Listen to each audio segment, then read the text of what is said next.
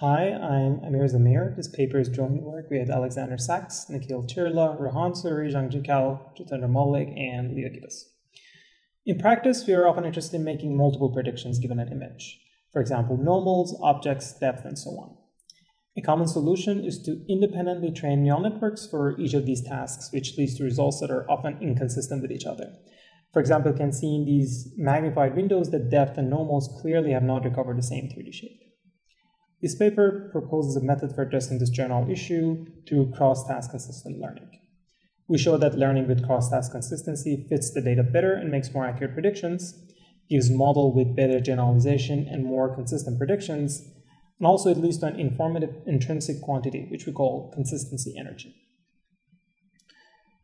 Our method augments a standard supervised learning objective with cross-task consistency constraints. It's a fully computational and rather general method.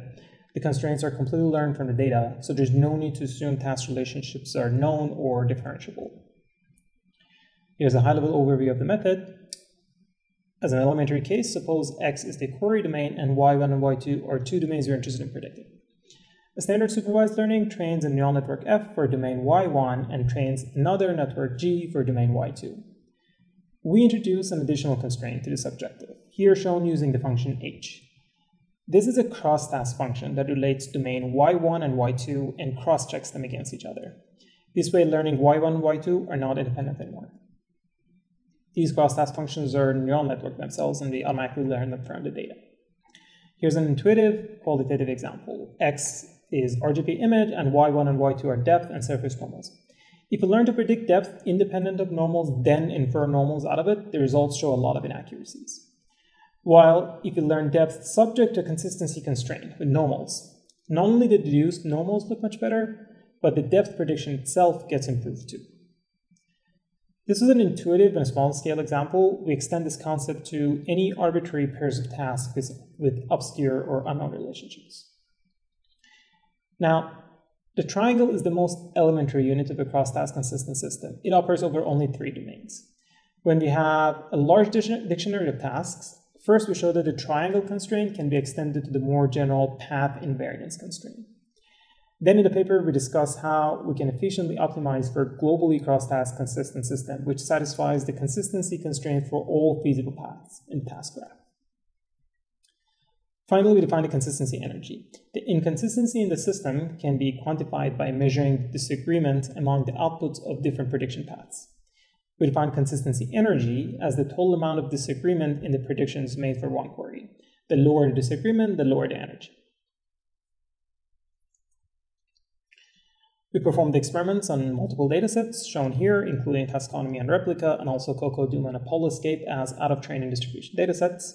We compare against a standard independent learning, which is the main baseline, multitask learning, which predicts multiple tasks out of one image using a shared encoder, cycle, which is a special case of enforcing consistency between 2 domains, assuming digestion, and average estimator control baseline. We also compare with conditional GAN models and GeoNet, which is an example of a curated consistent learning based on known analytical relationships. Here's a qualitative comparison for several prediction domains. You can see that consistency notably improved the results, especially in the fine-grained details like in the yellow markers. And this is the corresponding pixel-wise consistency energy. You can see that the high-energy areas usually correlate with the challenging and error-prone parts of the image. Here are sample results of testing the models on images that are far from the training data distribution. You can qualitatively see that the models continue to perform reasonably well, and you can see the paper for the quantitative analysis of generalization. We also have a live demo webpage where you can upload an image yourself and receive the prediction results.